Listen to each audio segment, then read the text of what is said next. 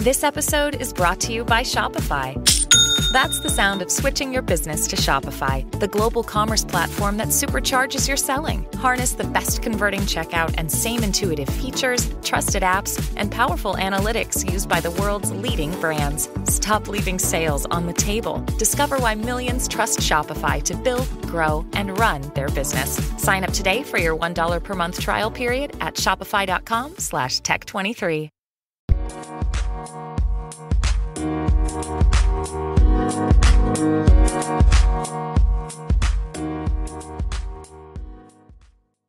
Alright, what's up guys? Welcome to another episode of the TMossBoss Show. In today's episode, I will be ranting more about my iPhone. For those that don't know, I've been an iPhone user for many years.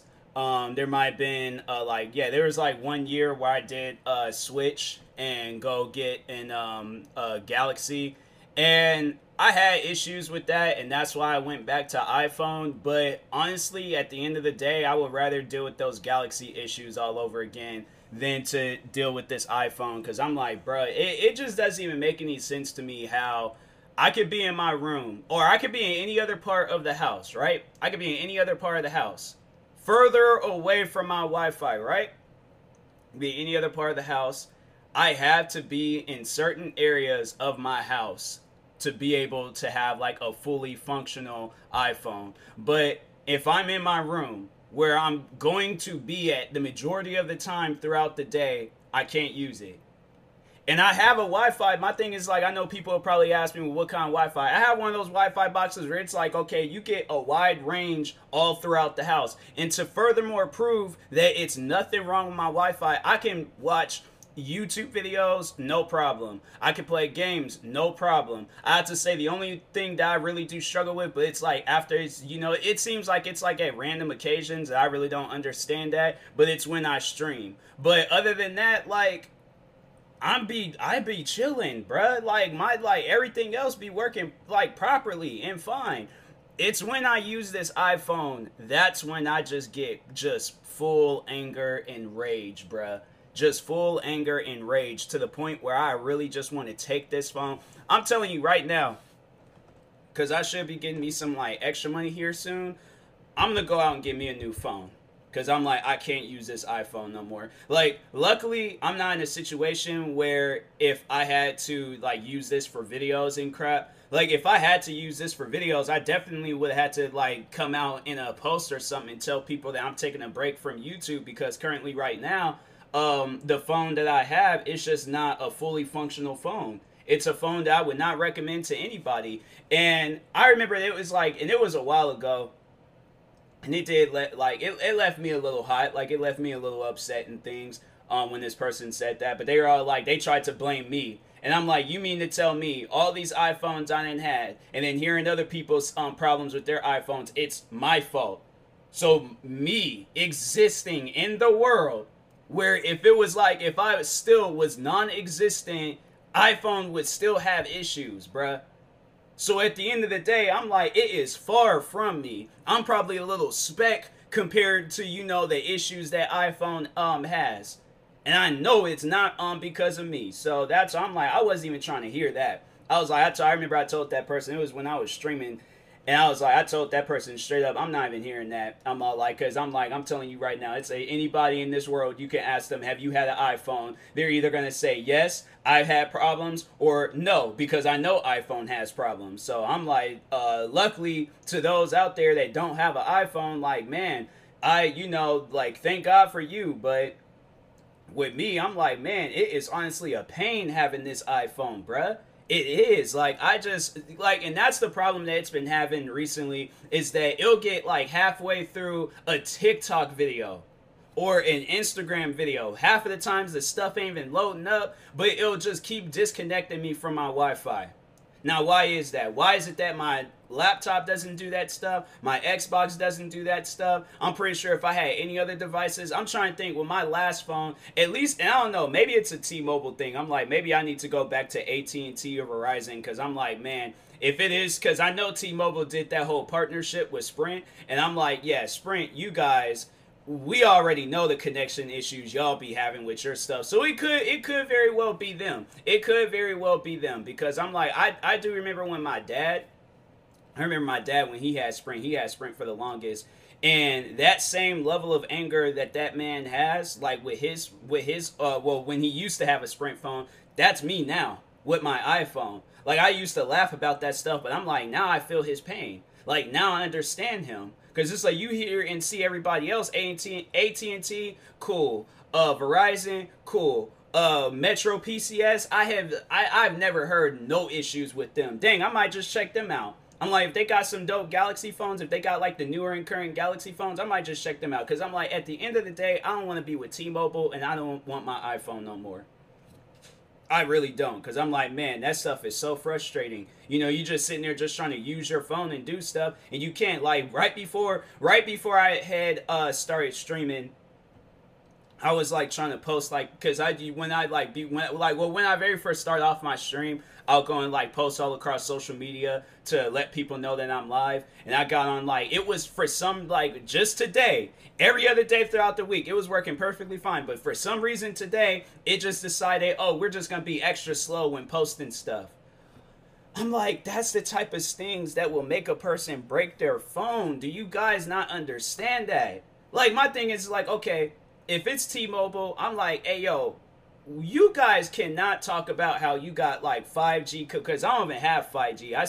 It's either 4G or LTE. And I'm like, both of them things, trash. All right, can't use them unless you're like out in public somewhere or near a T-Mobile store. But other than that, I feel like even when I am near a T-Mobile store, it's still going to be messing up. It's still going to be having issues. And I remember when I was with AT&T, bruh, I can literally go anywhere in my house. I could go anywhere outside. I would be up and and then this is like, because I remember when I had AT&T, I was like, of course, like, you know, like during like or before the pandemic, when like, you know, working in Seattle and crap, I can use my phone just about anywhere. I would be at the bus stop scrolling through social media. I would be pretty much anywhere, you know. And for some odd reason, and I'm trying to think, I don't think I had no issues when I very first got my iPhone. Like, I don't think I had no connection issues or issues like going through like the internet and crap. But as the time progressed on, especially like this year with the pandemic, and I'm like, and look, I'm not even gonna be that person that, like, you know, blames like, oh, okay, well, maybe it's because a lot of people are using their phones. Bruh, it didn't even matter whether you was using your phone before the pandemic or after the pandemic. This stuff has been going on for years, bruh, for years, where I'm having issues with my iPhones and crap. Like, any iPhone I had, I remember when I had my iPhone 4, it was acting slow. When I had my iPhone 5C, it acted slow. When I had the iPhone 6, that acted slow. The only phone that I have to say that I had in the recent times was that Galaxy S8. And that was probably the fastest. I had to say the only problem I had with it was that it had a battery issue where the battery would just get drained out really fast. And then, and then it was like headphone connection issues, because I had the Beats by Dre headphones, and for some odd reason, like Apple products don't work too well with Samsung Galaxy phones. And I'm like, I find that stupid. Like, you're forcing people to go out and get an iPhone just so in case that they get. So it's like, when I do that, then it's like, because I have these Bose headphones, but the quality in it, it's like I use them only for YouTube and crap. I only use them for YouTube, or when I'm like watching a video or something, or watching something off of my laptop. That's the only reason. And I'm like, now I'm being forced to go out and I had to go and get me some headphones that's compatible with it. And I'm like, man, no, Apple, how about you guys just make products that work? I'm saying, like, that's some stuff that I would really love to just sit down and just ask those guys, like, what is the problem? Like, tell me your guys' problems. Because I know for a fact that them problems can be fixable, bruh. I'm saying, like, if people have came through the gutters of whatever issues that they've had in life, you guys can very well come out with iPhones that work, Apple products that work, like your headphones or anything else. No, you guys just still keep consistently releasing trash after trash after trash after trash, having people spend thousands of dollars for this crap, and it's like, it ain't even working properly. So honestly, at the end of the day, what is the problem with that? Like, why is that? I'm not even trying to hear no crap where it's like, oh, well, we're trying our best to work on it. You mean to tell me it takes you guys almost 10 years to work on this stuff? I remember when I very first got the iPhone 4. It was when I was 14 years old. I had just started high school. So I remember I did go out. I did get me an iPhone. I was all happy about it. And crap. Or did I? Yeah, I think it was when I was in high school when I got that phone. Or was it my freshman or sophomore? Regardless, it was almost 10 years ago. And I'm like, it was either exactly 10 years ago or almost 10 years ago. My thing is like, it takes you guys this long to just come out with, like, and not even come out with an iPhone that works, but to come out with an iPhone that's slightly faster than an iPhone from back in the day. Like, I'm positive that they probably have videos out there where you can test out. Hold on for a second. iPhone 4 speed versus iPhone 12 speed. Yeah, and there's like iPhone 4 versus iPhone 12 5 years ago, and it's a 10 year apart. From tech formative, something like that, I don't know. But anyways, yeah, I'm like that. It just doesn't even make any sense to me. It's like, you guys, you have had these phones out for years, and it's like, even when I talk to other people and they tell me about how slow their iPhones are, that's why it's like, people be having Galaxy phones because they don't want to deal with that crap. And I'm like, man, and it's so stressful when you have a phone and you have spent all of this money on it just for it to act up. Not even like after, like, because I remember when I had got that Galaxy S8, it was first year fine, second year cool, and then it kind of started messing up, like, towards the end of that second year and stuff. So I remember the contract, it hadn't even fully expired yet, but it was already like 2020 and stuff when I did go out and get the iPhone 11. And within 2020, okay, the iPhone was already messing up. And I'm pretty sure everybody, like, for those that are new to my podcast, or for those that are, like, you're veterans on my podcast, so you already know the backstory, okay, you already know. But for those that are new to my podcast, just to tell you guys, like, how it was having my iPhone last year, in 2020. So, first month, cool.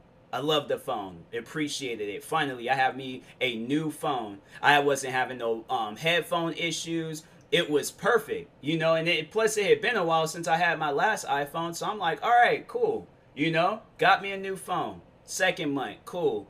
Third month, I'm trying to think. I think I started having some sort of issues before it was like really starting to have issues, but it wasn't noticeable. It was some stuff where I'm like, hey, you know what? I ain't even tripping about it. I'm good. Then it got to, I remember it was Thanksgiving. So literally the 11th month within 2020, right? The 11th month, that's when the iPhone started having issues. I'm sitting here, I remember I was like right before, I think it was the day of Thanksgiving. It was either the day of or the day before. It was at some point in time before or during that Thanksgiving week. I remember I'd go out, right? But prior before me going out, me and my dad were texting each other. And I can't remember what, we were probably talking about like Thanksgiving and all of that stuff. But we're texting each other, right? I'd go out, go on my little exercise walk for the week and stuff. Because, heavily throughout 2020, I was exercising, trying to just, keep my strength going and things. So I'm out walking, right? I walk up to this gas station. I think I might have like stopped in to go get me a Red Bull real quick. I'm on my way back and I'm like, dang, my dad usually responds to text messages really quick and stuff. How come he hasn't? So I'm thinking maybe I didn't send the message. Or no, that actually was the issues I was having in the first few months when I had got my phone, was that messages wasn't going through. So, and that was one of the issues I noticed, is that when I had text Priscilla from Four Souls, there would be at times where we're sharing memes with each other and we're just overall like texting each other like, videos and crap. And I remember there was a time where I was, she asked me what pair I was, because of course, like I gotta like tell somebody. I couldn't really, because it was the pandemic, so I couldn't really tell anybody when I got me a pair of shoes. So I'm like, okay, best friend, texting them that I got me a pair of shoes. Somebody gonna know that I got me a new pair of shoes, all right, besides myself. But anyways, I go out and I'm like, like I think she had asked me like, oh, let me see and things, the shoes I got. So I text her, photos failed to send. So it's like, to that person telling me that it's my issue or it's my problem, that, like, you know, my iPhones is having problems or something, or it's me that's behind the problem. You mean to tell me just sending a photo? Literally, you could go on Facebook, Instagram, Twitter, you could go on all these platforms where you can send photos, but I decided that I'm going to text my friend, send it, and that's my fault. That's my problem. Sure about that. Okay, sure. All right.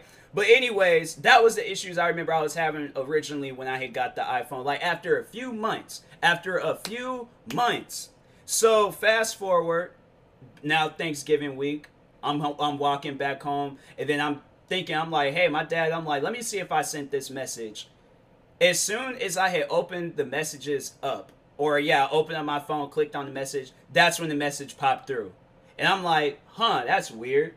Why did they do that? Why did it, like, open up when I opened up the messages or his messages to see if the message had sent? I'm like, that's weird. I'm like, I didn't even get no notification or none of that and things when I'm like, all right. So then it started happening more and more. And I remember then it got to the point where I wasn't even getting notifications for nothing. So Instagram, Twitter, Facebook, text messages, any of that stuff, wasn't getting no notifications whatsoever. But I had notifications turned on for all of those apps. Text messages, Facebook, Twitter, Instagram, all of it. So my question is, why am I not getting notifications when I'm out here sending messages and crap to people? So, and then there would be at times where me and Zach from Four Souls, we would be exchanging advice, you know, for YouTube and photography and all of that stuff. I wouldn't, because I remember he was the one that helped me get my vlogging camera. So I had to keep constantly opening up Instagram just to see if or just overall just have it just stay open and things and just waste the battery and stuff just to see if he sends a message. But if I turn that phone off or just, you know, click the button for the screen to go off and put it back in my pocket, I won't know if he sent me a message. So my question is why? So they eventually did fix it. Now all of a sudden I'm having these internet connection issues where I'm just doing like the most simplest things. I'm just out here just scrolling through TikTok, scrolling through Instagram, Twitter, Facebook, whichever, right? Whichever. And this thing will legit just start disconnecting from my Wi-Fi. So here's how I have my Wi-Fi set up. I got two different Wi-Fi boxes. It's one Wi-Fi box, but it has like two different connections. So it has one connection, then it has the 5 gigahertz connection. The 5 gigahertz connection is much more faster. So I keep all my stuff connected to that because I'm like, it's much more faster. But when I have it on the 2.4 gigahertz Wi-Fi thing, amazingly slow. Crazy slow, bruh. Crazy slow. To the point where it's just not even usable. And I'll have it where it's connected to the 5 gigahertz one. So I'm not using my Xbox. I'm not streaming. I'm not using my laptop. I will legit just be laying in my bed, scrolling through Instagram or looking at TikTok videos. All of a sudden, TikTok video will freeze on me. Instagram videos will freeze on me. Instagram photos not even loading up. Go to view a story. That's not loading up. I go and click on the Wi-Fi settings. It shows that it's connected to the 2.4 gigahertz. I'm like, why is it connected to that? Connect to the 5 gigahertz. And then I'll connect to it, go back, start doing it again. Disconnects all over again. Go back, and it's like unable to connect to it. And I'm like, look, I'm typing up the Wi-Fi. It should stay connected. I don't know why it keeps doing that disconnection stuff, but people have to understand how frustrating that is. And I'm trying to be peaceful, and I'm trying to understand, but I don't. I do not understand. So at the end of the day, this is what's going through my head. I have a defective iPhone.